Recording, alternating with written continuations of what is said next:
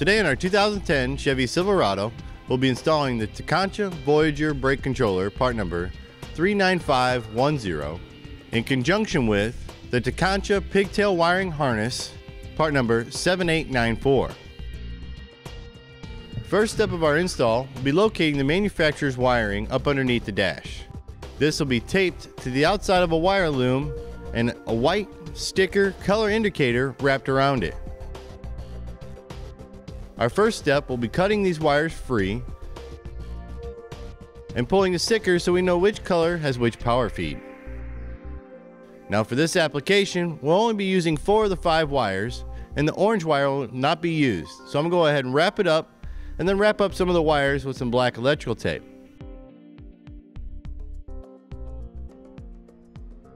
Then we'll go ahead and strip back each one of the wires, adding a butt connector. Our blue and red with the black tracer will get the yellow butt connectors, and the light blue with a white tracer and our white wire will get the blue butt connectors.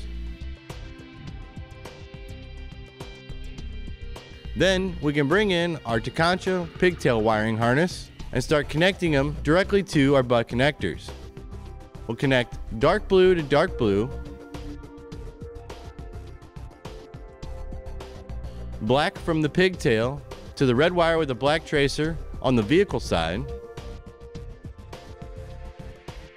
then the red wire from our pigtail to the light blue with a white tracer on the vehicle side, and then white to white.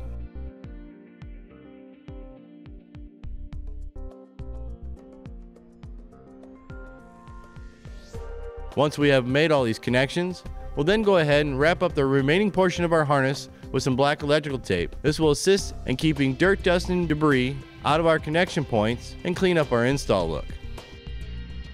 Now with the harness complete, we'll go ahead and start routing it over to the location where we'll mount our brake controller.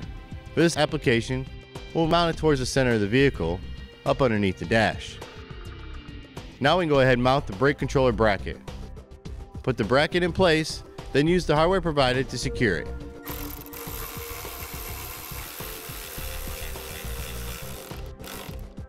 Now with our bracket installed, we can go ahead and connect the pigtail from the brake controller to the pigtail we installed on the vehicle. Now we'll go ahead and mount the brake controller using the hardware provided.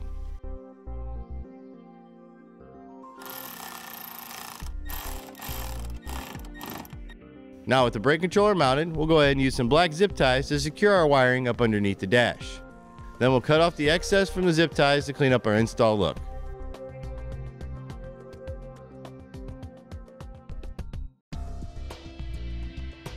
With the hood open, we can go ahead and locate the power feeds that will need to be connected to the fuse box. The first one is located on the outside of the wire loom below the brake master cylinder and booster. We'll go ahead and cut the tape and pull the pigtail up to the fuse panel. The second one is located between the fuse box and the inner fender well, again taped to the outside of the wire loom. We'll go ahead and remove the fuse box cover. We'll go ahead and cut the tape again and pull the pigtail free.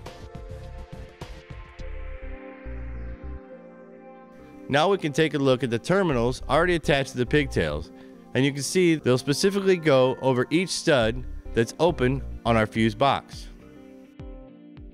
For the smaller post, we'll use the 6mm nut, part number 189516.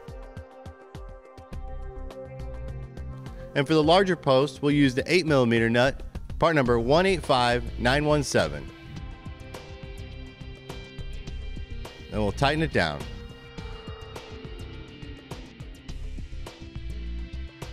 We'll go ahead and use a couple of black zip ties to secure our wiring. We'll cut off the excess from the zip ties and then reinstall the fuse box cover.